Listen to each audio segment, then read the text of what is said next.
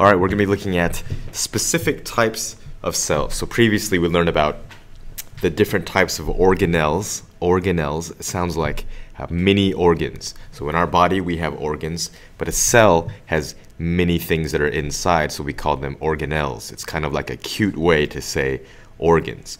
And many of those organelles have specific jobs that they're doing. But we know, since we are not bacteria cells, if I look at my body, I have maybe hundreds of different types of cells that do different types of jobs. I have skin cells, I have heart cells, I have pancreas cells, I have cells in the lens of my eye. I have all kinds of cells, and each one is doing a slightly different type of job. So rather than listing all 200 of them, let's pick a few really famous ones that are easily recognizable by their shape and then figure out exactly what they're actually doing.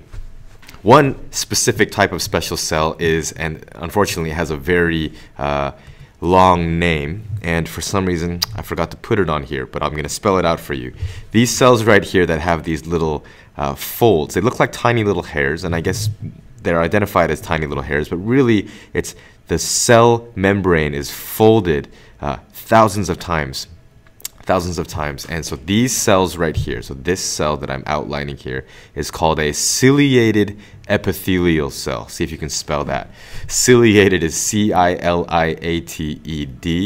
epithelial, E-P-I-T-H-E-L-I-A-L, epithelial cell.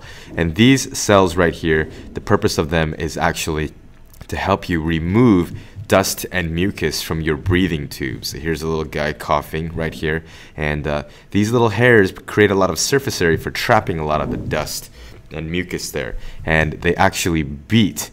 They're beating, and they actually move to push the mucus up out, because you don't want this getting into the deep parts of your lungs, and it actually brings it up to the throat so you can actually swallow it or cough it out. You all have experienced being sick and that wet sound when you're coughing, and then that stuff comes out. And you can either spit it out or you can swallow it. Both are pretty nasty. This type of cell right here, this tiny little thing, I'm outlining it. This is a separate cell from the ones that are next to it. This is called a goblet cell, and these cells actually secrete the mucus that gets secreted, that get basically sent out here, and then they start to cover the actual lining of the cilia here. So these are two kinds of specialized cells, the goblet cells and the ciliated epithelial cells. Cilia meaning the tiny folds and hairs. Okay, other types of special cells. This is a root hair cell. Also, you can see the same idea here. Like it's an extension of the cell wall and the cell membrane. This is a root hair cell, and it's located down here in the roots of a lot of plant cells. And the whole point of this extension out here is to create more area. We say more surface area to actually absorb water. You're going to see this a lot in biology, where walls are folded in such a way that they actually help to increase the surface area just for greater contact. More water, more things can be absorbed. Those are little water molecules that just showed up right there. Another type is a nerve cell. Nerve cells are very easy to spot in a diagram form, but in real life, all of these things are super duper tiny. Nerve cells are really, really long, and they help to send information from one place to another. If someone pokes your finger with a pin, you can sense the pain because that information is sent through your nerve cells to your spinal cord and up to your brain, and then your brain sends information back to you that makes you feel pain and go, yikes, and then pull your finger away. Okay?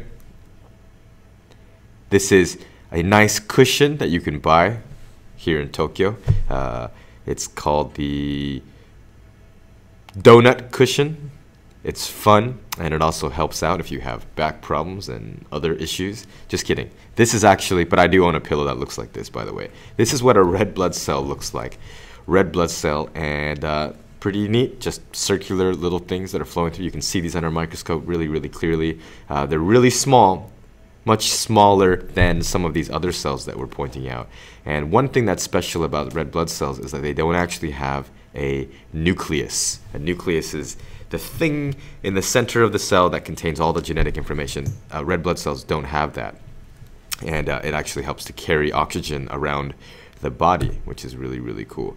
So those are the main cells that you need to focus on. You're going to see a lot of other different types of cells. A special word, if you want to write it down, try to spell it, is differentiated. All of these cells are different in a specific way, so we say they are differentiated. See if you can identify some of these cells here. A, B, C, D, E, F, G. These are all examples of specialized cells. So pause the video here before I give you all the answers. And A, we're looking at, well, that's something that we saw on the previous slide, really a kid-friendly drawn version of a ciliated epithelial cell we can see over here. B, we're probably looking at some kind of specific white blood cell to help fight off disease, white blood cell.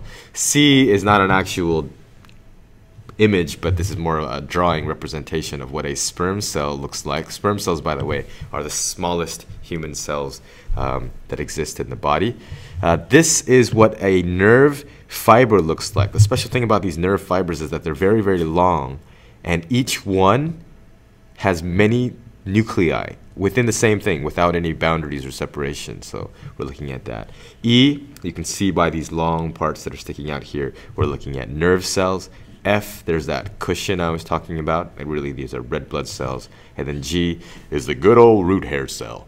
So those are a few specialized cells, or we also call them differentiated cells. See what other types of differentiated cells you can identify out there.